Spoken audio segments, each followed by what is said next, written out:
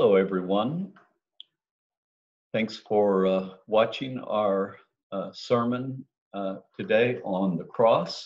We're continuing our series on the cross, and today I would like to use as a text Romans chapter 5, verse 10. I've highlighted it on our PowerPoint. Let me pull the PowerPoint up here.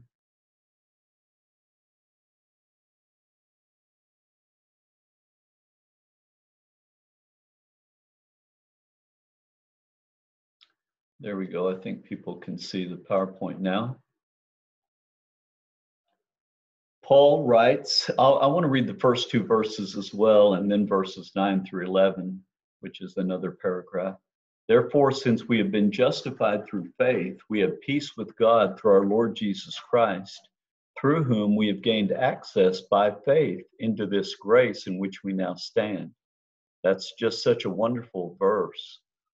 Since we have now been justified by his blood, how much more shall we be saved from God's wrath through him? For if while we were enemies, we have been reconciled to him through the death of his Son, how much more, having been reconciled, shall we be saved through his life? Not only is this so, but we also boast in God through our Lord Jesus Christ, through whom we have received this reconciliation. So we began our study of the cross a few weeks ago by asking the question, what was happening when Jesus died on the cross? And we spent a couple of weeks talking about this. This takes us right to the heart of the gospel, because we learned here that what was happening on the cross was that Jesus, God, was offering up his Son, Christ, to be a curse-bearing substitutionary sacrifice for our sins. He was bearing in his own body the curse and punishment that we deserve. But we've moved from what happened on the cross to the accomplishments of the cross, the achievements of the cross. What were its effects? What are the results? And so we've turned now to what was happening on the cross with Christ being offered up voluntarily as a curse-bearing substitutionary sacrifice for sins, to consider what his death has accomplished. And what happens is this takes us to some very important words. We began last week by looking at this word propitiation, which means to appease God's wrath. And today and next week, I would like to talk about this wonderful word, reconciliation. And in weeks following, God willing, these wonderful words of the gospel, redemption and justification, and so on. These are all words that God uses to describe this salvation that was accomplished when Jesus died on the cross as our curse-bearing substitute for our sins. And we call all of this that happened good news. And so God describes what he's doing for us in words. And these are wonderful words of the gospel. Our main verse there is Romans chapter 5, verse 10. When Paul wrote, he said, for if while we were God's enemies, we have been reconciled through the death of his Son to him, how much more, having been reconciled, shall we be saved through his life? And so we want to begin by asking, what was the problem? What's the problem that's being addressed in this verse and in reconciliation? Well, Paul points out the problem. He says, for if while we were God's enemies, you see, we were enemies. That's the problem. Reconciliation is set forth as the opposite of being enemies. We were enemies, but now we are reconciled. And if you go back to verse 1, again, we read, therefore, having been justified through faith, we have peace with God. You see, reconciliation brings us from a state of being enemies to a state of being at peace with God. And so reconciliation is the removal of this enmity and God's wrath that was against us, replacing it with this friendship. Last week we talked about propitiation. Well, it means to appease God's wrath. It's an appeasing of wrath. And God was against us. His wrath was against us because of our sins. This week, you might say, the emphasis is more positive because now we're talking about being reconciled, not just having the wrath removed, but now there's something positive in its emphasis, that is friendship with God. So propitiation or appeasing God's wrath, that takes away this anger, that just wrath that is against us. Reconciliation takes it a step further. You see, it's one thing for a person that you've committed a crime against, maybe, to no longer be righteously angry and legally angry with you, and to no longer demand punishment for that crime. But it's another thing altogether for that same person to embrace you as his or her friend. That's what happens with reconciliation. Dana and I had a friend. She passed away, but this lady was a friend of Dana's since birth, and was a friend of mine as well. But one time she called Dana up and she said, Dana, I ran over a pedestrian. I hit a pedestrian by. Well, you can imagine what Dana and I were wondering, like, what? That's all that she told us. But imagine, let's say that you accidentally ran over someone and you broke their legs. You're totally at fault and you run over someone. Well, the law is against you and that person is against you because they've lost their salary and they have a lot of medical expenses. And it's one thing, you see, for the law to be against you, and it's one thing for that person to be against you, their expenses, you see, to be against you and to be satisfied, you see. But it's another thing altogether for them to become your friend.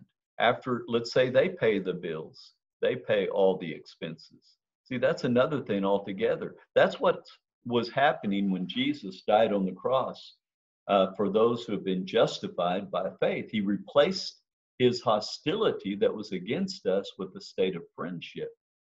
And we, both of us were hostile toward each other. You see, this enmity between God and man is twofold.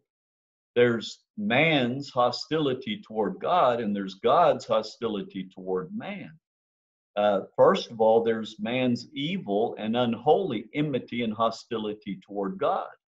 This is what we are by nature. Our mind, Paul says in Romans 8, verse 7, is hostile to God. It does not submit to God's law, nor can it do so. It's impossible in that state to submit to God's law.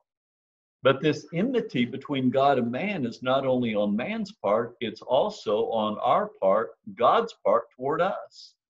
You see, sin has resulted in a righteous and holy enmity and hostility on God's part toward us. And this is what Paul emphasized in the first 3 chapters of Romans, most of the first 3 chapters. He begins the good news about the gospel with talking about the wrath of God in Romans chapter 1, verse 18. And for the rest of Romans chapter 1 and all of Romans 2 and most of Romans 3, he describes this enmity of God against us because of our sins. And we read this elsewhere in the New Testament as well. We read that whoever believes in the Son has eternal life. But whoever rejects the Son will not see life, for God's wrath remains on them, you see. So we read about this hostility. It's twofold. It's not only man's wicked, evil hostility and enmity against God, it's also God's righteous and holy enmity against man because of sin. So is this reconciliation a removal of man's enmity toward God, or is it a removal of God's enmity and and hostility against us, sinners. Well, it's God's hostility toward us that is removed.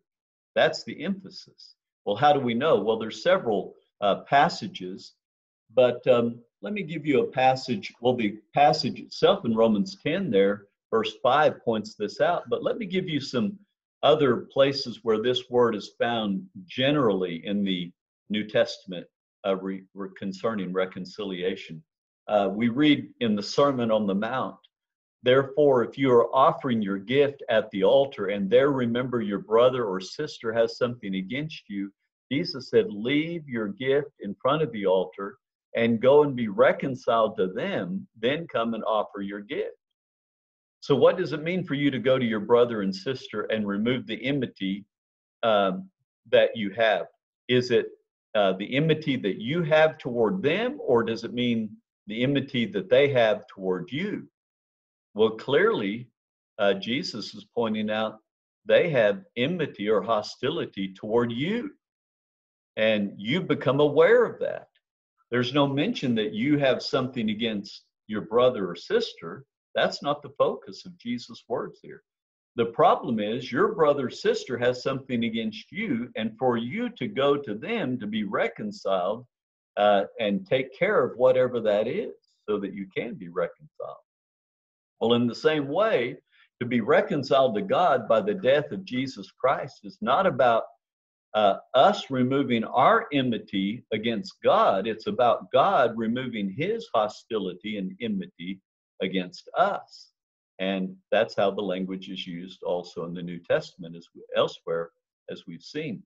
So we see this again in this passage, and I want to back up a verse and show you how that this is used, and we see this in the parallel between verse 9 and verse 10. Paul said, since we have now been justified by his blood, how much more shall we be saved from God's wrath through him?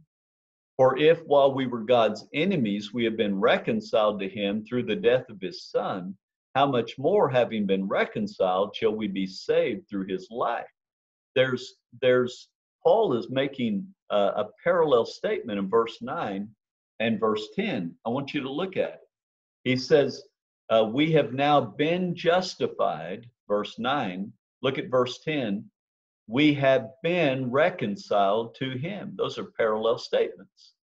And you'll notice there in the passive voice, we have been justified. We have been reconciled. In other words, the action is being done to us. We're not performing the action, we're receiving the action. Let me give you an example. The boy hit the ball. The boy is performing the action of hitting. That's the action. And what's receiving the action is the ball. And so, but if you change that sentence around and you put the ball as the subject and you make this a passive voice, you could say the ball has been hit by the boy. Now the ball, it's still receiving the action, but the verb is in the passive voice. And the one who is administrating this action is the boy still. But we put the verb in the passive tense voice. And so that's what we see here in our passage. We have been justified. We is the subject. And we are being acted upon. We don't justify. God is the one who justifies. We have been reconciled. We don't do the reconciliation. We have been reconciled. It's being done to us. This is a work of God. And we see that it is through the death of his son. It's a finished, by the way, this verb indicates that it's a completed action. It's a finished action. And we see something else in this in the next verse as well. We see the same thing, that not only is this so, Paul says, but we also boast in God through our Lord Jesus Christ, through whom we have received now this reconciliation. So reconciliation is something that we receive. It's something that is on God's side, and we receive it by faith as a gift. as Paul says in Romans 3:20, 25. He said, God presented Christ as a sacrifice of appeasement, a propitiation. You see, appease God's wrath through the shedding of his blood to be received by faith. So this is a wonderful passage teaching us about reconciliation and who's doing the work in reconciliation. But I want to emphasize now this idea of who is actually performing the action. This is stated over and over. We see that God is the cause. He's the moving action of our reconciliation. We read, for example, in 2 Corinthians 5:19, it was God who was in Christ reconciling us to himself. Or Romans chapter 5, verse 8, God demonstrated his own love for us in this. Well, how did Paul do that? How did God demonstrate his love for us? While we were still sinners, Christ died for us. You see, God is reconciling. He's acting to reconcile us to himself through the death of his son. That's what God did, you see, to shower his love upon us and do it in a manner that's consistent with the full vindication of his holiness and justice and his righteous wrath against us because of our sins. You see, the question is, how could God extend his love toward us as sinners and save us without compromising his perfect nature, which includes his perfect justice? How could God show his love toward us and be just at the same time? Because he's loving, he doesn't want us to perish. But he's also perfect in justice and holiness, and he must punish sin. So how does he do it? Well, this is how he did it. He says we're reconciled to God in the death of his son. He demonstrated, you see, his love toward us in giving his son. John would say the same thing. He says, this is love. Not that we love God. We didn't go after God. God pursued us. But that he loved us, and he, God, sent his son as this wrath-appeasing sacrifice. That means propitiation for our sins. And so the greatest demonstration of God's love is the way that he rescues us from his own wrath, and he makes us his friends, and at what a great cost. And so let's look now at what Paul says in the conclusion of this verse. He says, for if while we were God's enemies, we have been reconciled to him through the death of his son, how much more, having been reconciled, shall we be saved through his life? You see, if while we were enemies, we've been reconciled, how much more, having been reconciled, shall we be saved through his life? If God's done that for us, if he saved us and reconciled us to himself when we were enemies, that's the greater. And he gave up his son. He didn't spare him, Romans chapter 8 teaches, so that he could be reconciled with us. How much more certain, the lesser, now that we're reconciled friends, will we be saved on the last day? In other words, we have absolutely no reason to fear the final judgment. If God did that for us when we were enemies, if he reconciled us, you can be absolutely sure that he'll save you when you're reconciled to him on the final judgment. You see, what Paul is doing is he's arguing from the greater to the lesser. Let me give you an illustration. And I gave this illustration a few weeks ago, but it's really a good illustration for the way that John and Paul argue, even Christ, in the Bible. God argues this way from the greater to the lesser. In this illustration we gave a few weeks ago, we suppose that this 5-year-old boy, Sammy, moves in with his parents into this new house in a new neighborhood. And in their first night in this house, during the middle of the night, the house catches fire. And this 5-year-old boy, Sammy, is fast asleep, and his parents are unconscious because of the smoke. But a neighbor, a man by the name of Mr. Jones, he lives a couple of doors down, and he happens to see this house on fire. And he rushes into this burning house and he rescues this young couple, the parents. Well, when the parents are outside, they're revived and they tell him that their 5-year-old boy, Sammy, is still inside that burning house. So Mr. Jones rushes back into this house while it's on fire and he wets a blanket and he wraps Sammy around it and he carries him out to safety. But because he did so, Mr. Jones suffered terrible burns that took months to get over on his face and body, and burns and scars that he'll wear on his face now the rest of his life. Well, over the next few months, Mr. Jones and this 5-year-old little Sammy become fast friends. Sammy loves Mr. Jones as much as any little boy has ever loved a grandparent. And of course, Sammy loves this little Sammy as well. Mr. Jones loves little Sammy as much as any grandparent has ever loved a grandchild. For Sammy's 6th birthday party, he only has a few friends because he's new to the area. But the one friend he wants most of all to come to this party is his friend, Mr. Jones. Well, Mr. Jones and his wife are going to be away on vacation that week. They've already planned to be away that week. But Mr. Jones promises Sammy that he will come back to be at Sammy's birthday party because Sammy's more important to him than that vacation. But Sammy, as the birthday begins to draw near, he begins to worry and he confides with his mother about his worries about whether Mr. Jones will come back and be at his birthday party or not. He tells his mother maybe he doesn't care for a little boy like me. After all, as well, they're on vacation. Well, here's what Sammy's mother says to him. She says, Sammy, Mr. Jones loves you. He saved your parents' life. He saved your life. He suffered great burns on his body. He risked his life to save you and to save your parents when he didn't even know you. He's proven his love for you ever since. You've become fast friends. He loves you very much now that he knows you. Now, if he would do all of that when he didn't even know you, he would risk his life to save you and your parents.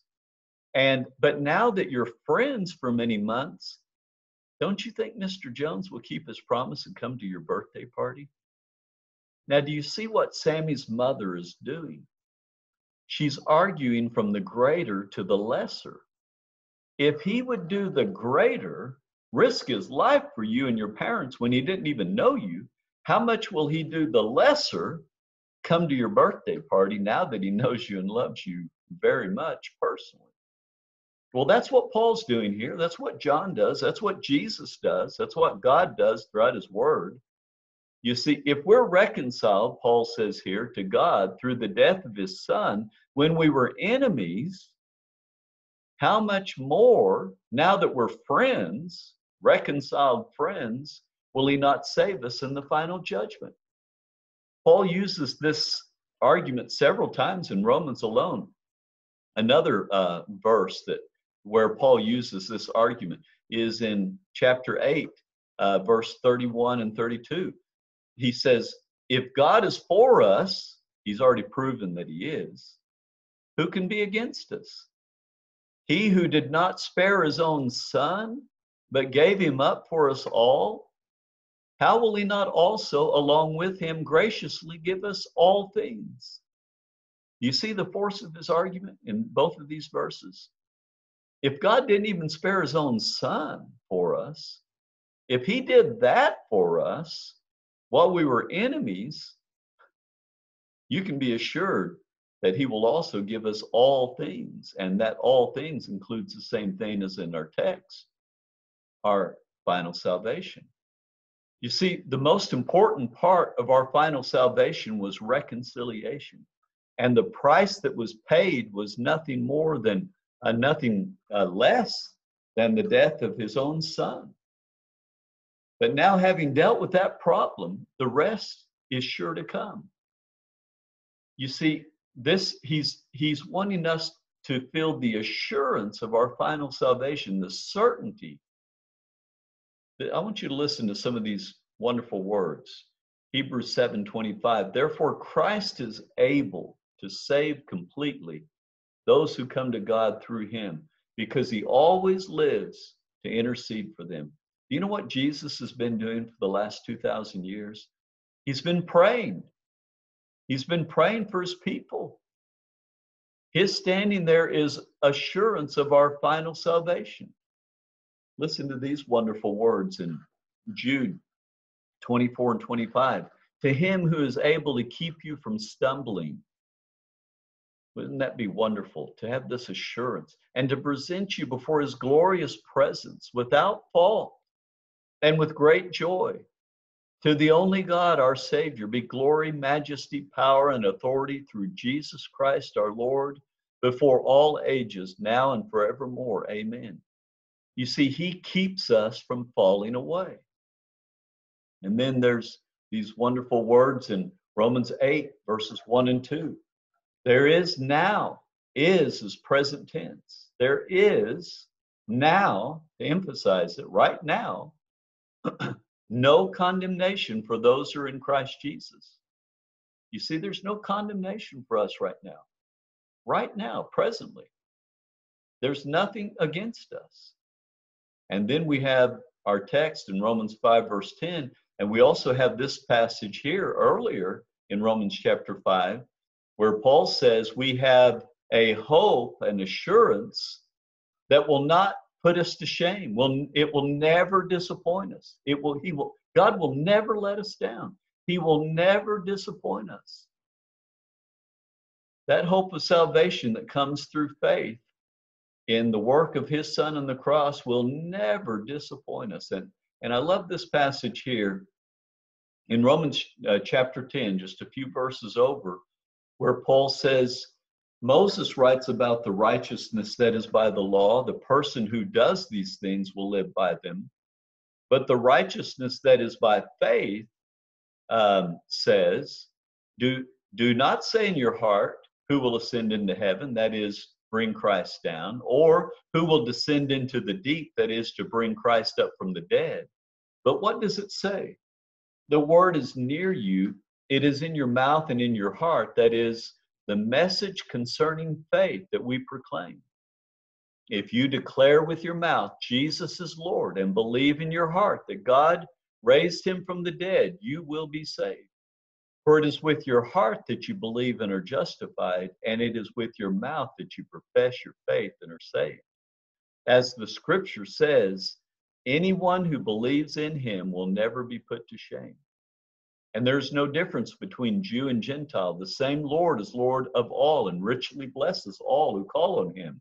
For everyone who calls on the name of the Lord will be saved.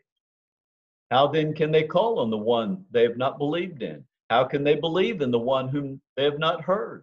And how can they hear without someone preaching to them? This is why I preach the gospel. People aren't going to be believers and they're not going to have this faith that we'll see here in verse 17 unless we preach to them. And how can anyone preach unless they are sent, as it is written? How beautiful are the feet of those who bring good news. But not all the Israelites accepted the good news. For Isaiah says, Lord, who has believed our message? And then he says this, consequently, faith comes from hearing the message, and the message is heard through the word about Christ. So these are beautiful words, you see. This is the conclusion of this section of reconciliation. The conclusion is salvation. You see, we've been reconciled, and so we will be saved. There's peace, reconciliation. Look at what Isaiah 52 verse 7 says. Paul quotes this that we just saw in Romans 10, but the rest of it, how beautiful on the mountains are the feet of those who bring good news. This is good news. Reconciliation is good news. Who proclaim peace. See, reconciliation's peace. We were once at enmity with God. Who bring good tidings. You see, have good news. This news that we tell people, this good news message, is good news. It's about God, what he did for us in Jesus on the cross, who proclaims salvation, who say to Zion, your God reigns. And then in Luke chapter 2, verse 14, glory to God in the highest heaven, and on earth peace to those upon whom his favor rests. You see, this is a message as we read as we read in Acts chapter 10. This is the gospel of peace, and in Psalm 116. You know, a lot of people think God's work of Jesus on the cross was not very successful, and they point to things. You know, I grew up myself pointing out things like the flood. Only 8 people were saved. Very few people are going to heaven. Very few people are saved. And sometimes people will go to the destruction of Jerusalem in Matthew 24 and misapply that passage that's talking about the destruction of Jerusalem. Or 1 Peter 4, where very few people will be saved, also talking about the destruction of Jerusalem. And they'll apply it to the final judgment and say very few people are going to be saved. Well, you know, John saw with his own eyeballs in Revelation chapter 7 a great multitude that no one could count. There's not going to be 8 people like the flood up in heaven. But this work of God on the cross was very successful. John said, and this is what he actually saw up there, it was a multitude no one could count. I can count pretty high, but there are many people who can count much higher than me. And he said they were out of every nation, the word nation there is from the word ethnos. It means ethnic group, literally. Not just America, but every ethnic group in America. Every tribe, that's a family unit within ethnic groups. There's many family units within ethnic groups. And people and language, there's many languages in the world today. And many have already died. But all these people are up in heaven. They're all standing around the throne and standing before the Lamb. You see, a lot of people are going to be saved because of the work of God on the cross. In fact, we read in 1 Corinthians chapter 6, where there's people who are saved in the Corinthian church that were at one time sexually immoral. They were idolaters. They were adulterers. They were homosexuals. They were thieves. They were people who were greedy and drunkards and slanderers and swindlers. And he said they were sanctified. They were washed. They were justified. We're justified by faith. Our legal standing becomes right with God by faith, Paul tells us over and over again in his letters.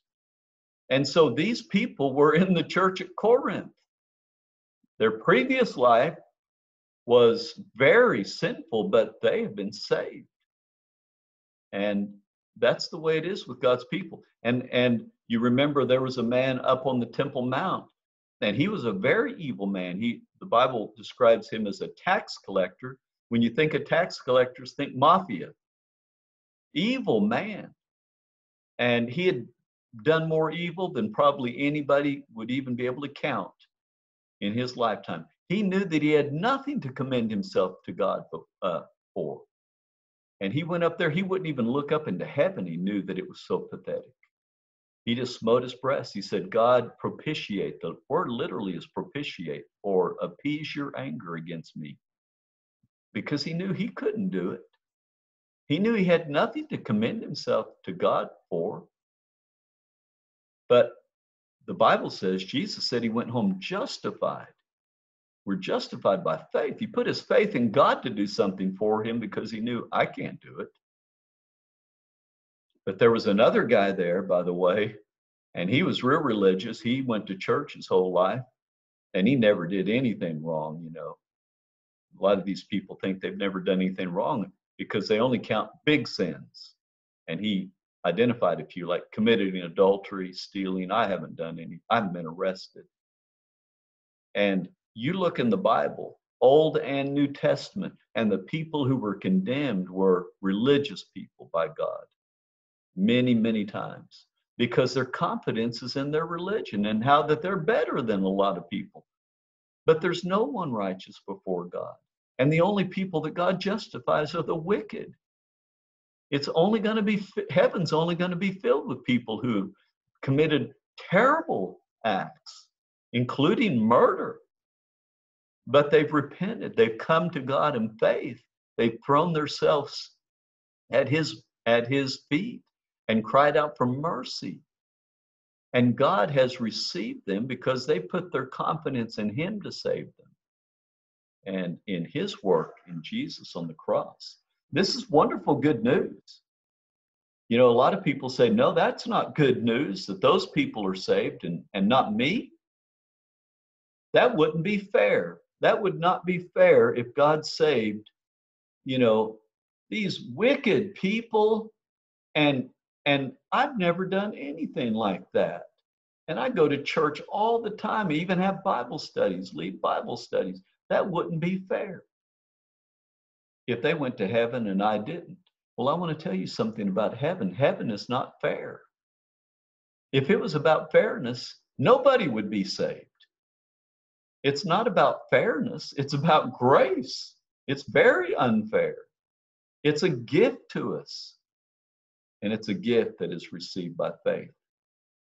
Well, what a wonderful salvation. What wonderful good news. We've been reconciled to God. And I want to ask you now as we close here, have you received this reconciliation by faith that God has already accomplished? It's a done work that he's accomplished on the cross for you, a needy sinner. Everybody is a needy sinner. You see, this is good news that he's extending this.